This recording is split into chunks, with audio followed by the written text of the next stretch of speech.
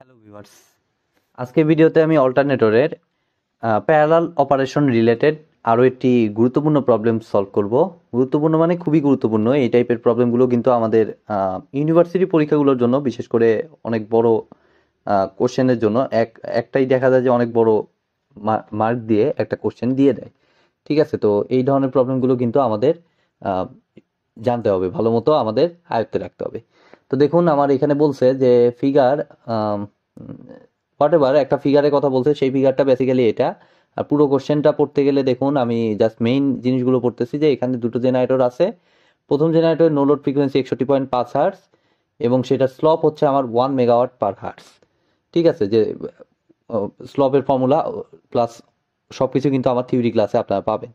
তো জেনারেটর 2 এর আমার নো লোড ফ্রিকোয়েন্সি 61 হার্টজ এবং এটার স্লপ দেওয়া আছে 1 megawatt per hertz. The two generators are supplying a real load totaling 2.5 megawatt at 0.8 power factor lagging. ঠিক আছে, তাহলে টোটালটা আমার 2.5 মেগাওয়াট শেয়ার করতেছে। এখন চাইছে কি, আমার চাইছে হলো at what frequency is the system operating, অর্থাৎ সিস্টেম ফ্রিকোয়েন্সিটা চাইছে, এবং how much power is supplied by each of the two জেনারেটরস, দুইটা জেনারেটর কত পাওয়ার, প্রত্যেকটা কত পাওয়ার শেয়ার করতেছে, এই জিনিসটা চাইছে। তো আমি পরেরটাতে পরে যাচ্ছি, আমি আগে এক এক করে আমি যাওয়ার চেষ্টা করতেছি। ফার্স্টে 1 নাম্বারটা আমি সলভ করি, দেখুন। তো সেটার জন্য আমরা ফার্স্ট অফ অল যে কাজটা আমরা করতে পারি, যে এখানে একটা হাউস ডায়াগ্রাম আমরা আঁকিয়ে নিতে পারি, তাহলে আমাদের অ্যানালাইসিস করতে সুবিধা হবে। তো দেখুন, আচ্ছা থাক, এরকমই থাক, বাঁকা হয়েছে একটু যদিও। তো এই সাইডে একটা জেনারেটর, এই সাইডে আরেকটা জেনারেটর, ফাইন। তো একটার কিন্তু বলছে জেনারেটর 1 এর নো লোড ফ্রিকোয়েন্সি হচ্ছে 61.5, অর্থাৎ এই পয়েন্টটা হচ্ছে 61.5। তাহলে এটাকে আমরা ধরতেছি জেনারেটর 1,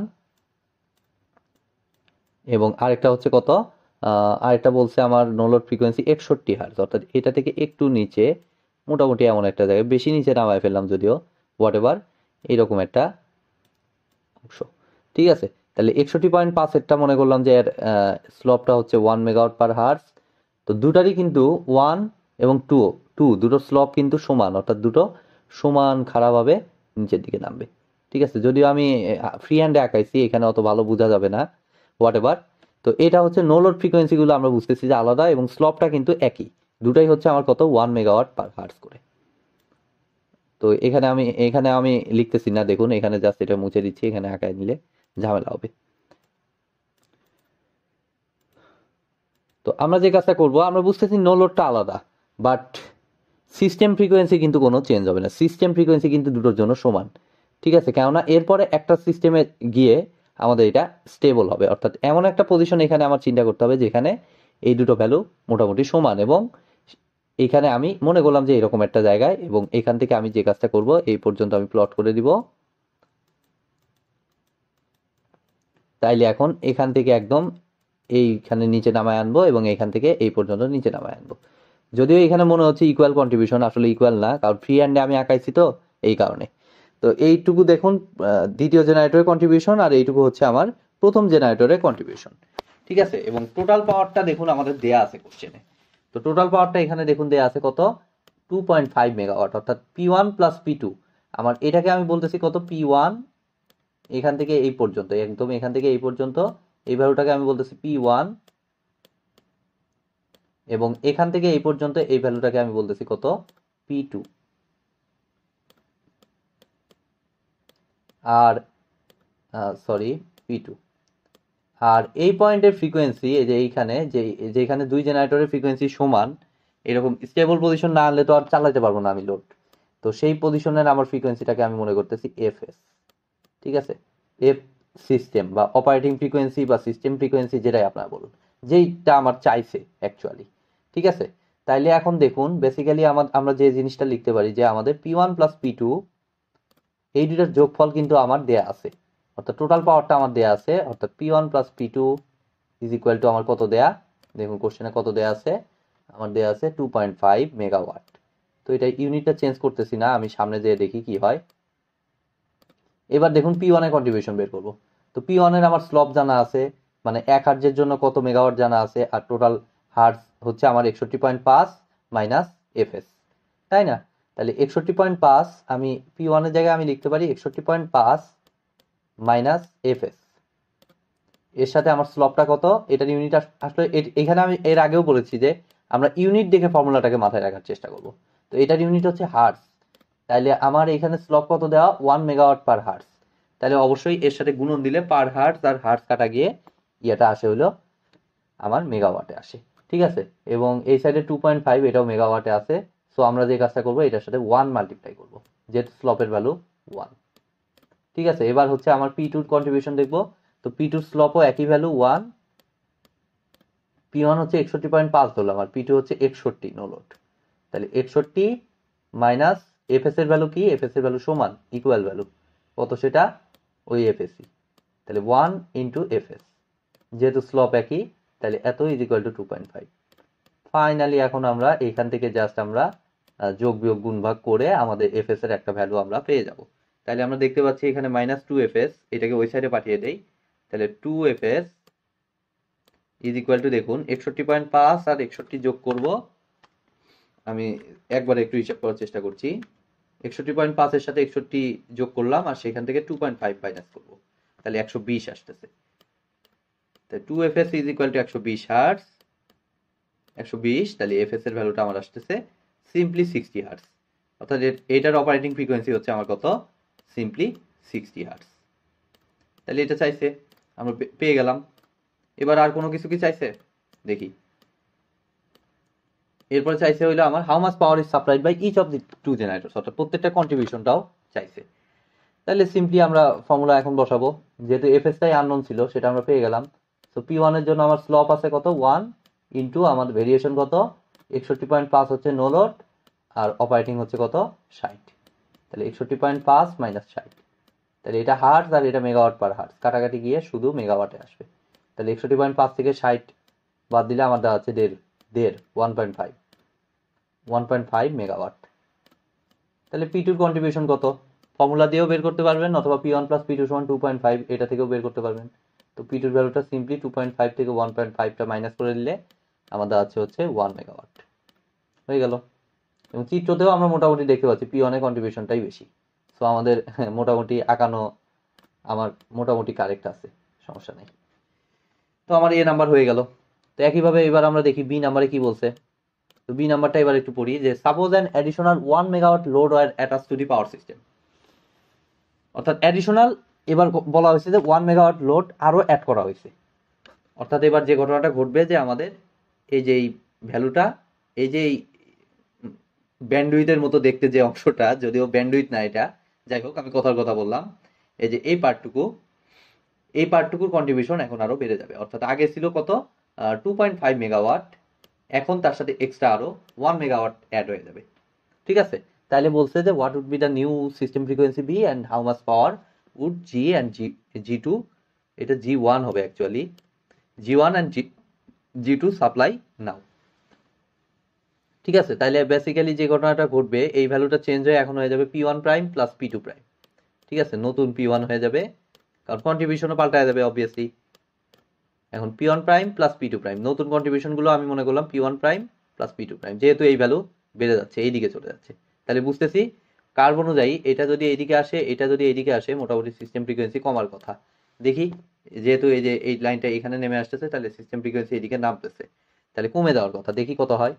তাহলে P1 prime plus P2 prime সমান আমার 2.5 আগের ছিল, তাহলে তার সাথে আরো 1 মেগাওয়াট অ্যাড হবে, তাহলে এটা হবে 3.5।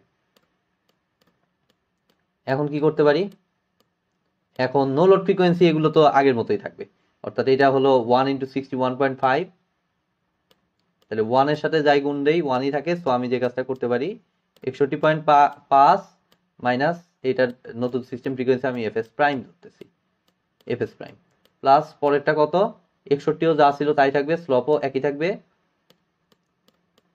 সো নতুন FS prime is equal to আমার 3.5। তাহলে এখন জাস্ট এখান থেকে আমরা এফএস প্রাইমটা হিসাব করব। তাহলে এফএস প্রাইমের ভ্যালু আমার দেখুন আসতেছে, জাস্ট বীজগণিত করতেছি এখন, কিছুই না, 61.5 যোগ 61 মাইনাস 3.5 ডিভাইডেড বাই 2, 59.5 হার্টজ। দেখুন আগের সিস্টেম ফ্রিকোয়েন্সি 60 হার্টজ ছিল, এখন সেটা কমে 59.5 হার্টজ ছিল। আমার কিন্তু ফিজিক্যালি চিত্রেও কিন্তু তাই আসতেছে, কমে যাচ্ছে। ঠিক আছে, এই যে আমি একটু আগে যেটা বললাম, তাহলে 59.5 হার্টজ। এখন তাহলে কন্ট্রিবিউশন দেখবো এবার। তাহলে P1 এর ভ্যালু কত আসতেছে দেখি। এখান থেকে P1 এর ভ্যালু, P1 প্রাইম অবভিয়াসলি, তো এটা আমার আসতেছে জাস্ট 1 ইন্টু 61.5 মাইনাস 59.5।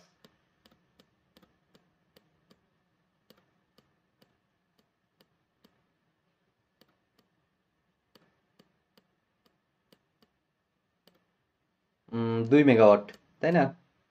এখানে আমার আসতেছে 2 মেগাওয়াট। তাহলে P2 প্রাইম কত? টোটাল পাওয়ার এখানে 3.5, সো P2 প্রাইম আমার হবে 3.5 মাইনাস 2, অর্থাৎ 1.5 মেগাওয়াট। তাহলে কন্ট্রিবিউশনও পাল্টায় যাচ্ছে, 1.5 মেগাওয়াট। এটাও বুঝতে পারলাম আমরা। দেন আমি নেক্সট পার্টে যাচ্ছি, সি নাম্বার। তো সি নাম্বারটা একটু অন্যরকম জিনিস বলছে, দেখি কি বলছে। With the system in the configuration described in part B, অর্থাৎ পার্ট বি অনুযায়ী what will be the system frequency and generator powers B if the governor set points on G2 are increased by 0.5 hertz. তো আমরা এই C নাম্বারটা করার জন্য আমি একটু এই জায়গাতে একটু মুছে নিব এগুলো, আমার এই এ নাম্বারের এই জিনিসগুলো আর লাগতেছে না। দেখুন বি অনুযায়ী অ্যানালাইসিস করতে বলছে, তাহলে একটু দেখি বি অনুযায়ী আমার অ্যানালাইসিস করলে এখানে কি হয়। বি নাম্বার তো আমার করাই আছে নিচে, তো দেখে দেখে আমার অ্যানালাইসিস করতে হবে।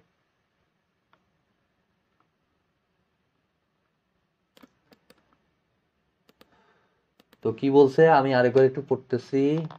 জাস্ট G1 এর কথা কিছু বলে নাই, বাট G2 এর গভর্নর সেট পয়েন্ট। তো গভর্নর সেট পয়েন্ট কিন্তু এর আগেও আমি বলছি, গভর্নর আমার থিওরি ক্লাসে, যে গভর্নর সেট পয়েন্ট মানে বেসিক্যালি হচ্ছে নো লোড ফ্রিকোয়েন্সি। তো কি বলছে, ইনক্রিজ বাই 0.5, কারটা G2 এরটা, G1 এরটা যা ছিল তাই। ঠিক আছে, তো G1 এরটা কত নো লোড? G1 এর নো লোড হচ্ছে আমার 61.5। ঠিক আছে, তাহলে আমি একটু লিখি এখানে, এটাকে সি নাম্বার মনে করতেছি। দেখুন সি নাম্বারে অ্যানালাইসিস,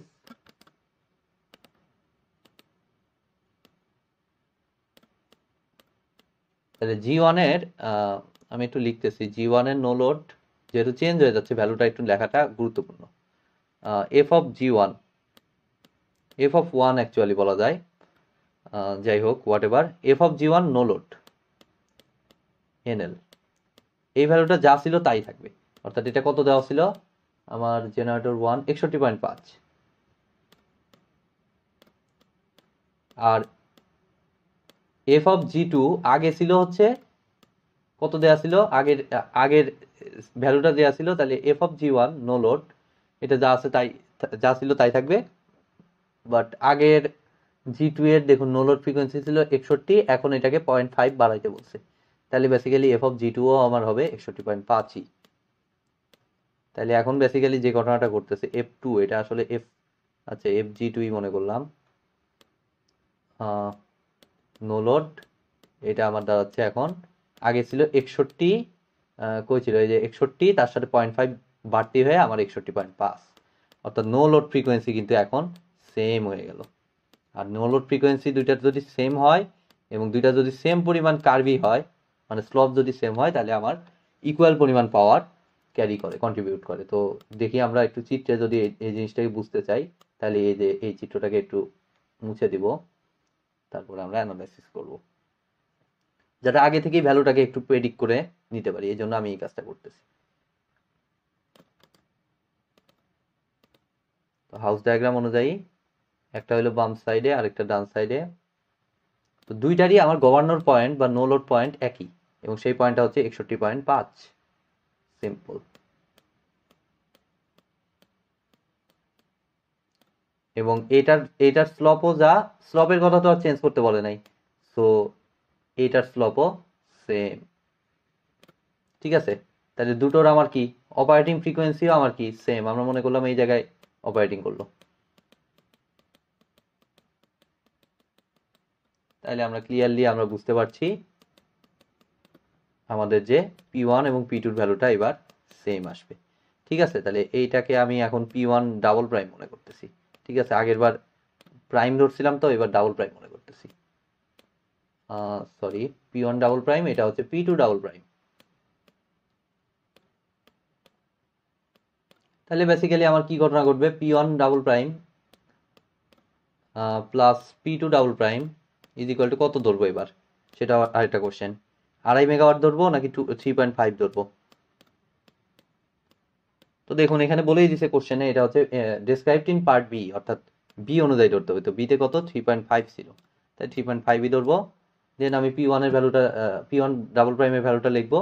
তো নো লোড হচ্ছে কত 61.5 ইন্টু 1 আছে যদিও, তো 1 গুণ হিসেবে লেখা যায় কথা, না লেখা একই কথা। তাহলে 61.5 মাইনাস সিস্টেম ফ্রিকোয়েন্সি, নতুন system frequency FS double prime মনে করলাম, প্লাস আমার এটা হচ্ছে ওই 61.5 minus FS double prime is equal to 3.5।